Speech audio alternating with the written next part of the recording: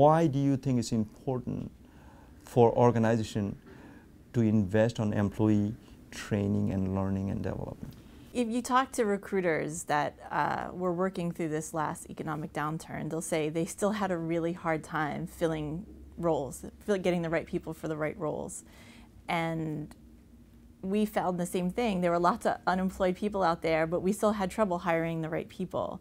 So everyone recognized that in this last economic downturn. So it really points to why learning is still so important, because once you have the right people, you have to be able to get them to the next level, and you have to be able to train people, the right people, to do the right role.